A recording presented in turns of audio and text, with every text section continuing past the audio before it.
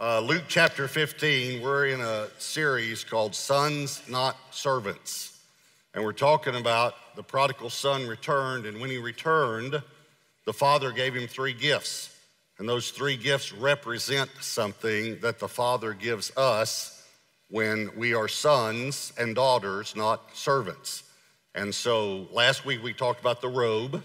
This week we're going to talk about the ring. So Luke 15 verse 22 says, "But the father said to his servants, bring quickly the best robe and put it on him, and put a ring on his hand," and then next week will be, "and shoes on his feet." And so what I did was I took the robe, the ring, and shoes, and went through scripture and to look at what they represent spiritually. And just showing you a few verses last week that the robe represents righteousness, that he robes us with righteousness. A ring represents authority. So this week, the message is called the ring of authority. God gives us authority. And again, I want to declare and make it clear that it's by grace, through faith. God gives us this authority. But we're going to talk about, can we, even as sons and daughters, not walk in the authority that God gives us? Let me show you a couple of scriptures to show you how the ring represents authority in scripture. Genesis 41, verses 42 and 43. "Then Pharaoh took his signet ring off his hand and put it on Joseph's hand. And he clothed him in garments of fine linen, put a gold chain around his neck, and he had him ride in the second chariot which he had, and they cried out before him, 'Bow the knee.' So he set him over all the land of Egypt." He gave him authority, and the ring represented that. In Esther 8, chapter 8, verse 8, the king Ahasuerus is talking to Mordecai and to Esther, and he says, "Write a decree for the Jews as you please in the king's name, and seal it with the king's signet ring. For a letter which is written in the king's name and sealed with the king's signet ring, no one can revoke." Why? Because the ring represented authority. So we have representations even of authority today. But what I want to focus in on in this message is that ring of authority that the Father gave the Son, okay? But let me just to talk about for authority for a moment. Pastor Olin Griffin is one of our apostolic elders. He pastored Shady Grove Church, where I was a member before I started Gateway Church, and where I was on staff and served as an elder there as well. But Pastor Olin one Sunday was preaching, and he said, "In my younger life, when I was younger, I could stop an 18-wheeler with one hand." And we all kind of just sat there like, is this guy smoking something or what, you know? But what some people didn't know was, before he was a pastor, he was a Texas state trooper. And he said, "I could stand in the middle of the highway and hold up one hand and stop an 18-wheeler. Why? Because he had a symbol of authority, which was a badge. One time he said, he walked up to a guy that was parked somewhere where he shouldn't have been, and he was sleeping. He had his cap over his eyes, and he had his windows down, and he said to him, "Sir, you can't park here." And the guy had the cap over his eyes, so he didn't realize who was talking to him, so he said, "Who says I can't park here?" And Olin said, "The state of Texas says you can't park here." And the guy lifted his hat up, saw the Texas state trooper standing there, and said, "Yes, sir." What he was saying was he had authority, but it wasn't his authority. The whole state of Texas was behind him when he spoke. Now I want you to think about that. The Father gives us authority. So when we're rebuking the enemy from our family, it's not our authority, it's his authority, right?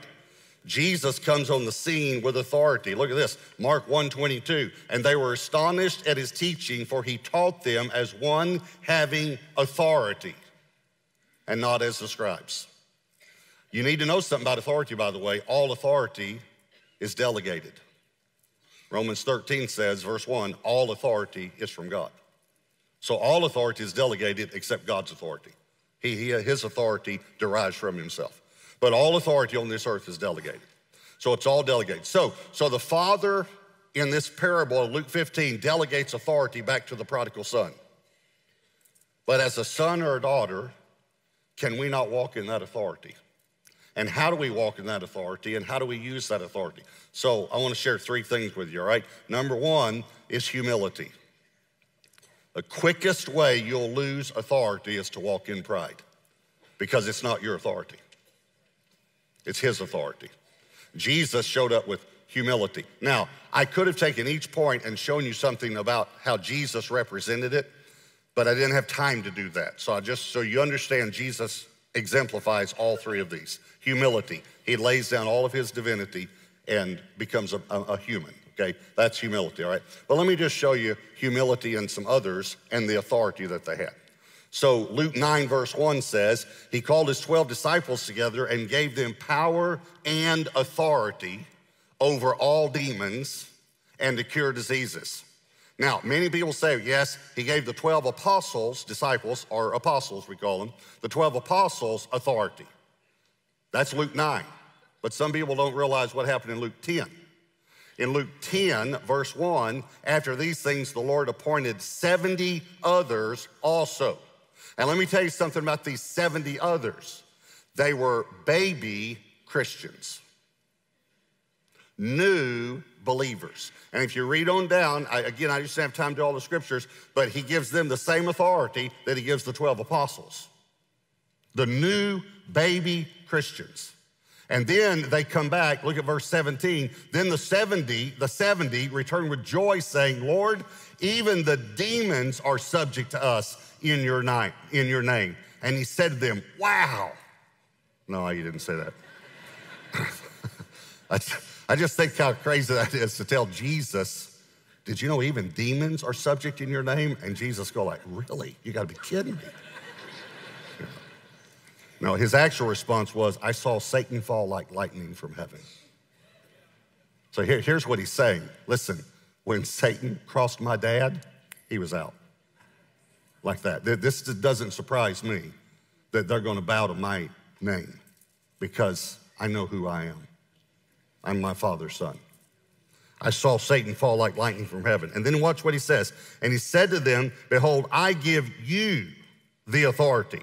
Now remember, these are the 70, and I'm gonna show you again in a minute how they are baby Christians. They are new believers. I'll show it to you. Behold, I give you the authority to trample on serpents and scorpions, that would represent demons, and over all the power of the enemy. And nothing shall by any means hurt you. Nevertheless, do not rejoice in this, that the spirits are subject to you, but rather rejoice, watch, because your names are written in heaven. Told you they were believers. Their names wouldn't be written in heaven if they weren't believers. And you say, well, how do you know they were new believers? The next verse. In that hour, Jesus rejoiced in the Spirit and said, I thank you, Father, Lord of heaven and earth, that you've hidden these things, now we're gonna go talk about these things, from the wise and the prudent, watch, and revealed them to babes. New Christians, babies. Even so, Father, it seemed good in your sight. And what was hidden? I just want you to notice, what were they talking about? They were talking about authority over demonic spirits. And here's what he was saying. Thank you, Lord, that you've revealed this to just baby Christians, but you've hidden it from the people who think they're smart. From the prideful, arrogant people, this is hidden. But the ones who are just babies, who will walk in humility, they understand this, that they have authority in my name. Some of you know after I had been saved just a little while, I started traveling with James Robinson, who's one of our apostolic elders, and he was doing crusades back then. And I would go in and preach in churches before he would come, and then I would do school assemblies on drugs and alcohol and things like that and funny stuff. And then I would invite the kids. I'd meet with the athletes afterwards, and I'd invite them to invite the whole school to like a youth night at the crusade. And we'd have churches make pizzas, and then a bunch of young people would come and get saved. So I did that for a few years for James. So then, during that time, James Robinson talks, and he talks about this openly in one of his books and still talks about it, but he started learning about demonic spirits and how we could be in bondage even though we're Christians. And so he began to preach on that. When he would preach on it, he would then pray like a prayer of deliverance. Sometimes when he would pray that prayer of deliverance, like a demonic spirit might manifest, and we had kind of set up where we could take that person to another room and pray more extensively with them, because Satan will try to draw attention to himself. If you remember in Scripture, he would try to do that, and Jesus told him, be quiet. You know, you're not going to draw attention to yourself, okay? So that happens sometimes. So one time, James was praying, and this lady, these demons began to manifest. They took her to another room, and James was still doing the altar ministry time, and someone came and got me and said, hey, there's a lady, and she's manifesting demons, and they said, go get Robert Morris, he can handle this. Well, immediately it was like the enemy is that all our phones going off? Okay, just push the button on the side and pray for whatever it is, all right? Okay, bless them, Lord, whatever it is, all right, press the button. Okay, is it something we need to pray about now? Okay, I'm just making sure. It's no tornado overhead or anything. Okay, all right. So anyway, they said, go get Robert Morris, he can handle this, or something like that. So here's what I remember. I remember thinking about, they said they can't get the demons to come out of this woman, so they said, come get you. Well, I'm walking down there, and pride starts welling up in my heart, you know? They got to bring in the spiritual person now, the one that really understands deliverance, you know? I even remember thinking about when the disciples couldn't cast the demons out of the young boy, remember? And they had to call Jesus in, you know? So here they're having to call me in now, you know, to fix this, you know? So I walk into the room. Now, this woman is sitting in a chair, and there are men on both sides of her actually holding her down because of these demonic spirits, all right? Now, just stay with me on this, okay? Now, this woman was a big woman.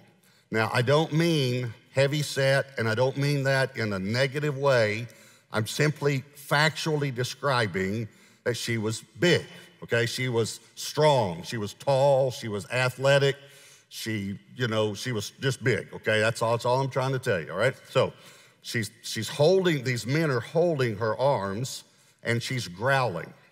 Now, every time I tell one of these stories, I think about our first time guest.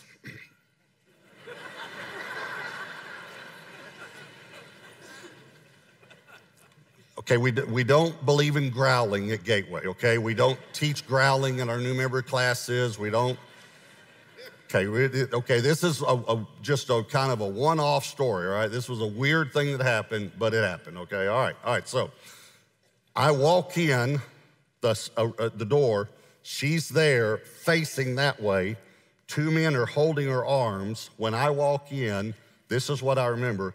She threw these men off of her. And it's like there was a wall behind them, and they hit that wall and kind of slid down the wall. She turned and looked at me, and a voice came out of her that was not her voice, and looked right at me and said, I've been waiting for you. All the pride left.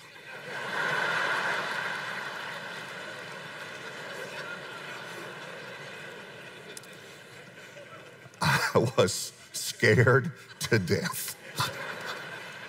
And I didn't know whether to run out of the room or what.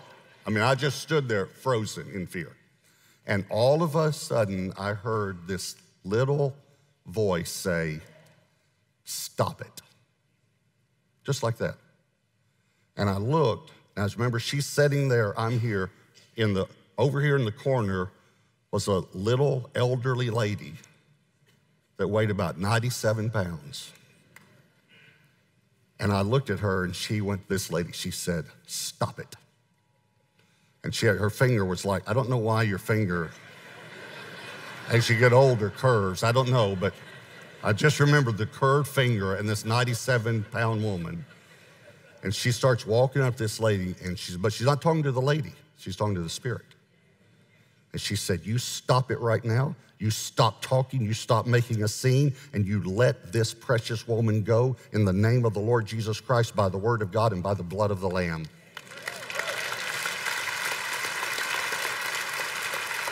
And when she finished, she was about this far from this lady's face.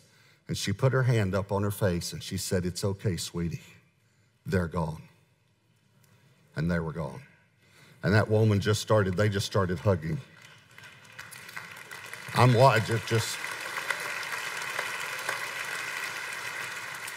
then I went and changed my shorts and then went.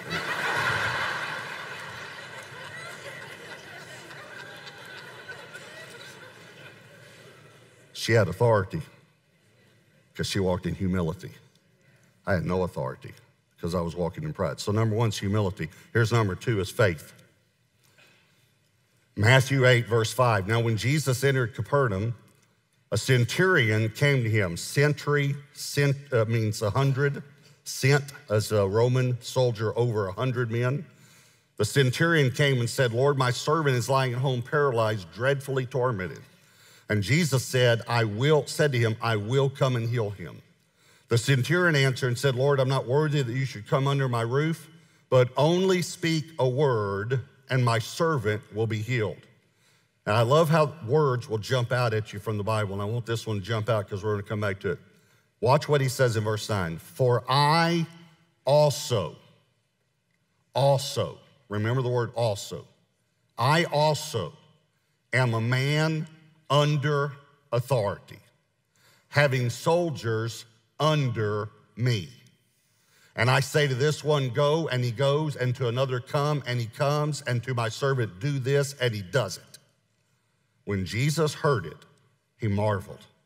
And he said to those who followed, assuredly, I say to you, I've not found such great faith, not even in Israel. In other words, not even among my people. This is a Roman. It's not even a Jewish person. And he's got great faith. Why do you have great faith? Because he understood authority. Here's what's amazing. Jesus said, I'll come and heal your servant. He said, no, you don't need to. Just speak the word. Because I also am a man under authority, and I have those under me. Here's what he's saying. I recognize that you are under authority. Therefore, you have authority. I also am a man under authority. I also, just like you're under authority, Jesus, I'm under authority. So I have authority because I'm under authority. And he had faith because he understood that. Now, this is what the Lord showed me something about faith this week. Never seen it before. Never seen it. I've been preaching almost 40 years now. I know faith is the word belief. It's the same word many, many times in Scripture. Many, many times it'll be translated faith, and the same word will be translated believe somewhere else. Put your faith in Christ, believe in Christ. Same thing. Faith is what you believe. Okay. So this week, I was talking to you about Debbie's here in the service. Some of you might have seen it on social media. So on Monday, we're in the kitchen, and she said to me, I'm coming up on the 5th day of the flu and the 4th week of shingles. And, one doctor said 5 to 7 days on the flu. One doctor said 4 to 6 weeks on shingles. One said 6 to 8. But she's holding on to the 5 days and the 4 weeks, the lower numbers, and I understand. And so she says, so tomorrow I'm going to be well. Tomorrow I'm going to be well. So we're in the kitchen. We have this conversation. I walk out to the garage. About 5 minutes later, she walks out. She's crying. And as she rounds the car, I can see she has a towel and her hands are bleeding. What happened was she was washing a vase with soap and water, a big flower vase. It fell because of being soapy. She went to grab it. We have a concrete sink. It hit the bottom of the sink. She's trying to grab it. She basically just shoved her fingers into shards of glass. And I'm going to show you a picture.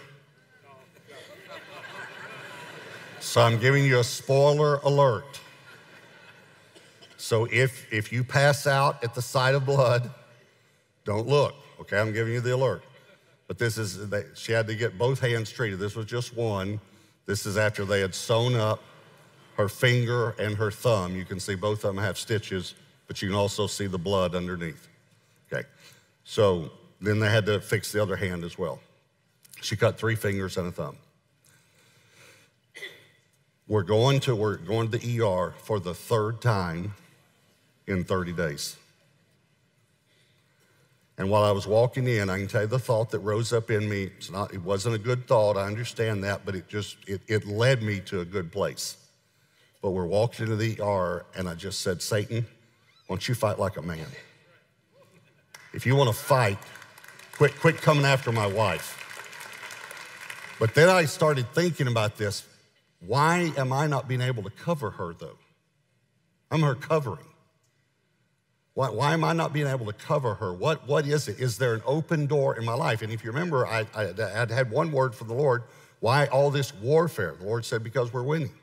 Okay, so, but I'm saying, Lord, what's the warfare? What's the open door in my life? Now listen to me. Remember, faith is what you believe. It's not what you say, it's what you actually believe. So the Lord told me, and I preached a message a few weeks ago called Stop Believing Lies. He said, you believe 2 lies. One is when all this started, you started believing this is just normal. I mean, shingles, people get shingles. So this is normal.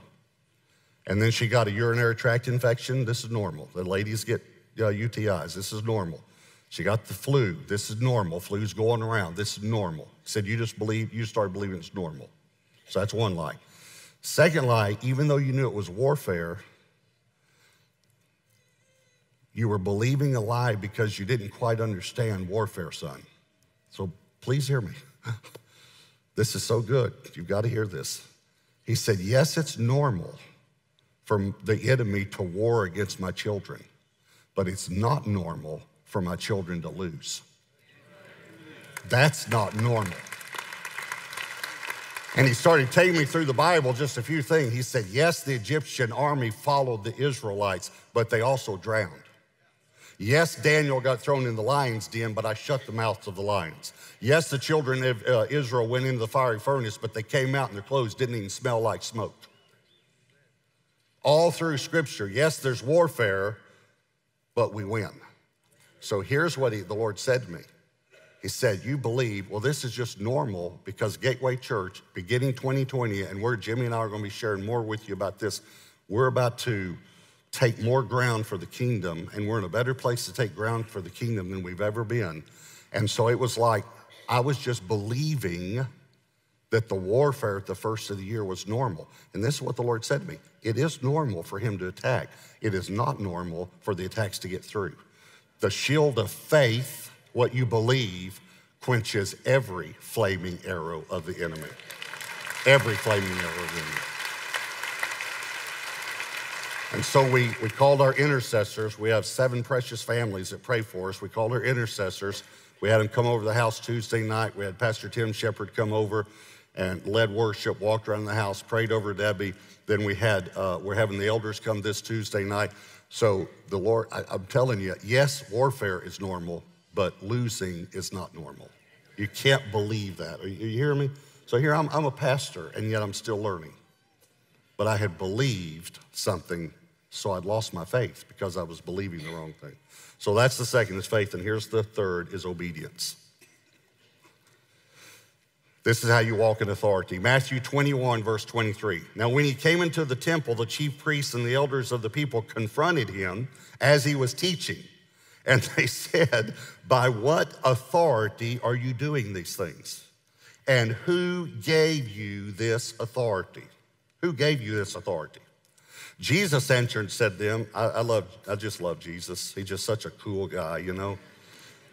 He said, I also will ask you one thing, which if you tell me, I likewise will tell you by what authority I do these things.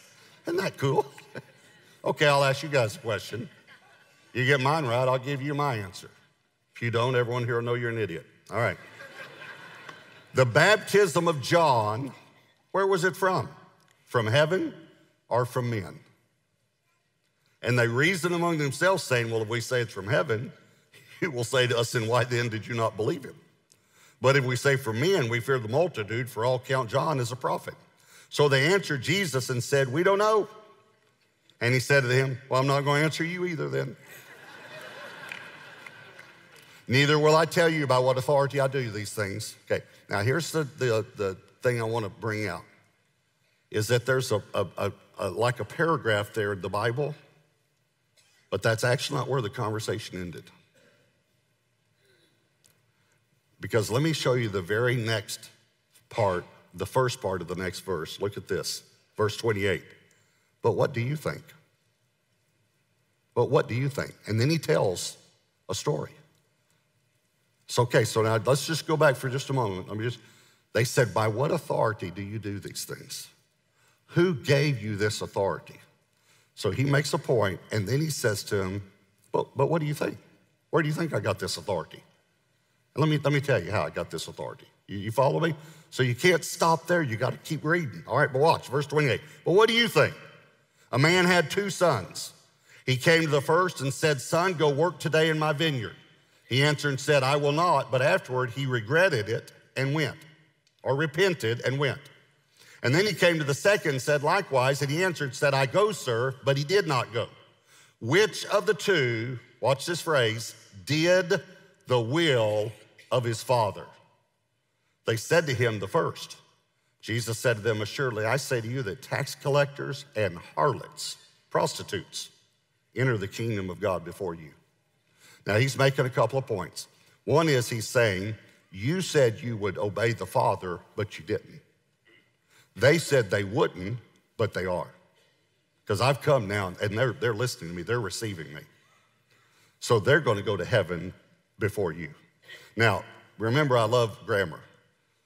So before you, he's just clarifying the sentence. He's saying they're going to go to heaven. Prostitutes, they're going to go to heaven. Why? Because they regretted it, and then they started following God. They repented and started following God. Remember the prodigal son? Repented and started, okay. But here's what he's answering their question. They said, where'd you get this authority? Who gave you this authority? Here's what he said. You know how I got this authority? By doing the will of the Father. I got it from the Father. What do you think? Where do you think I got it? I'll just tell you a story. One guy didn't do what his father said. One guy did. Where do you think I got this authority? Are y'all following me? I'm just telling you that even as a believer, you can have a ring of authority, but you can walk in pride and you have no authority. Or you can believe a lie and you lose your authority. Or you can walk in disobedience and rebellion and you lose your authority. Are y'all following this? Am I making it clear? Okay. So, my daughter Elaine, I have 3 children, Josh, James, Elaine. My daughter Elaine, when she was about 16 or 17 years old, began to rebel, but she did it secretly. She came to church, went to youth, did all that, but she wanted to see what the world had to offer. And for a little over 2 years, she lived in rebellion and she lived in sin. I have a real burden and I talked to Elaine last night on the phone and said, can I share this, please? And she said, yes. I have a burden for some young people here. Now, I want you to listen to me. You might still be living at home, but you might be like one of these sons. You might be saying, yeah, I'm doing the right thing, but you know in your heart you're not doing the right thing. And that's what my daughter was doing. You might be saying and showing, and everyone on the outside thinks that you're a good Christian boy or a good Christian girl, but you're not. Here's the problem. You're opening the door to the enemy in your life. It doesn't matter what your age is. At some point, you begin making your own decisions, even if you don't tell your parents. But if you start making your own decisions and you start choosing to walk away from God, you're going to suffer consequences. Our daughter started getting these cluster migraine headaches. It's where you not only have one migraine in your system, but you have 4 or 5, and they cluster together. Steve and Melody would come to the hospital, and we watched our daughter scream in pain, and they couldn't stop that pain. We didn't know what was going on. But when she repented, no more migraines. Even though she was living in our home, unmarried, under the age of 18, that doesn't matter. I've got a burden for you young people. If you're making decisions to not follow God, even if you're doing it in secret, you're opening the door to the enemy. So Elaine repented. Steve and Melody went to dinner, and she repented. She repented with them at dinner. She repented, gave her life truly to the Lord. 1 month later, she met Ethan, the man of her dreams, and next weekend, she and Ethan are planting Gateway Church, Houston. All turned around. I want you to bow your heads and close your eyes. And I want you to think about, if the enemy is attacking you and some of his arrows are getting through, is it an open door of pride in your life?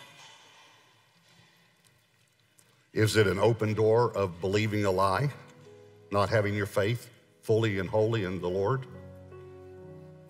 Believing something's just normal when it's not normal for his children? Or is it an area of disobedience? And I never want you to feel shame at church, never at all, shame or condemnation. But I do want you to feel conviction when the Holy Spirit convicts you, and then simply do like the prodigal son, come to yourself, come to your senses, and turn your heart toward home. When we talk about walking in obedience, it doesn't mean doing everything right or perfect or being perfect humans. It just means, where's your heart turned? Turn your heart toward home. And we want to pray with you. If you're going through a difficulty right now, if you're I talk to some young people, but that goes for all of us. Once you start making your own decisions, if you're making some decisions that aren't right now, and the enemy is coming after you, we want to pray with you.